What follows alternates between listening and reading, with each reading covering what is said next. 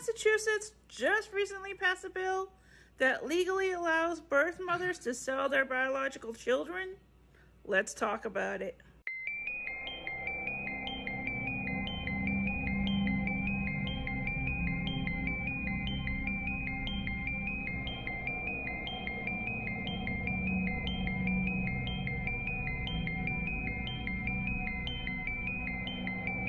So according to liveaction.com, on June 12th, the Massachusetts House unanimously voted to pass a bill that will legally allow mothers to sell their newborn babies and base parenthood solely on intent. What do you think about this? Now, currently in Massachusetts allows for paid surrogacy and traditional surrogacy. Though through traditional surrogacy, the parents need to adopt the children at birth. This would require a background check, and at least one of the parents needs to be biologically related to the child. Now, I know one thing you're thinking.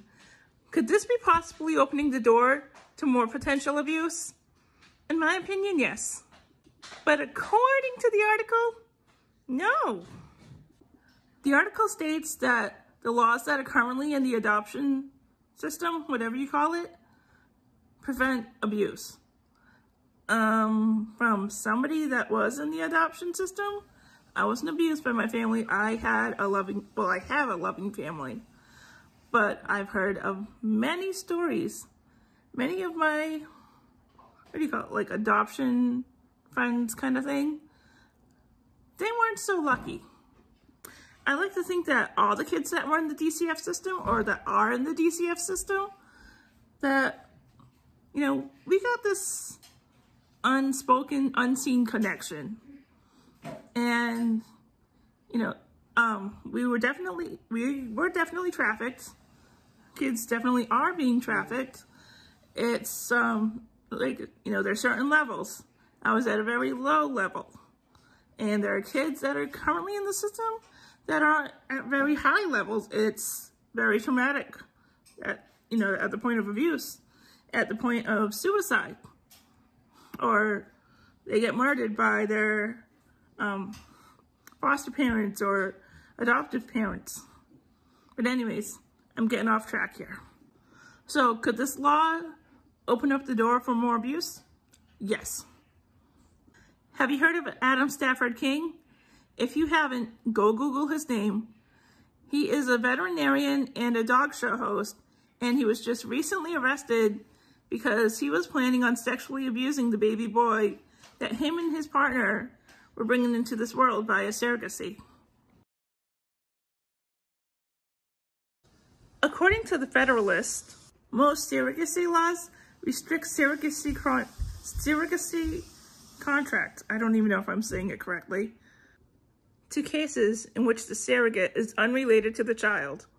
However, the new bill will allow the biological mother to receive some kind of compensation to sell her biological child. Money. Money. Now, the Massachusetts House voted to repeal Section 4B under the Chapter 46, the Massachusetts law. This is in regards to artificial insemination, which originally states that any child that was born to a married woman as a result of artificial insemination with the acceptance of her husband shall be considered the legitimate child between the mother and her husband. This would no longer be considered true under H.4 7672. If this bill gets passed, and it probably will because we know Massachusetts, a woman can become pregnant naturally and then claim that the child was a surrogate and get money for it without the father's or the partner's knowing. Yeah. A woman can choose to match with a couple and will not even require a legal background check. Yeah. This bill is currently on its way to the Senate to be voted on.